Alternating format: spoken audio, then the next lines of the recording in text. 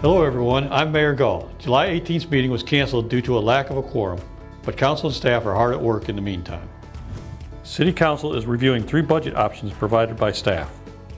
Option 1 would make the tax rate 61.5 cents, which would fund all 2018 bond projects. With this option, no additional funds would be available for staffing or equipment needs associated with those projects. Option 2 sets the tax rate at 64 cents, which would fund the 2018 bond projects, but would only provide funding for the new staff and equipment to operate the Justice Center.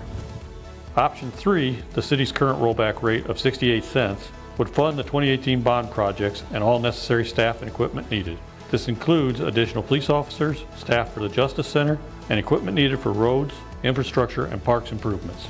If you'd like to know more about the budget process or would like to make any comments, come out to one of the meetings listed on your screen or contact one of your council members.